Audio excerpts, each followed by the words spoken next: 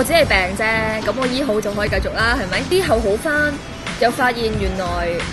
社會係好現實嘅，你所認識嘅朋友咧，從來冇當過你係真心朋友或者知己，咁你嗰一刻好傷心，跟住我開始有情緒病，我好難醫啦，咁又想自殺啦，我去祈禱啦，我話你。如果你真係想我繼續喺呢行，你就俾個經理人我；如果你唔想嘅，你就開另外一條路俾我行。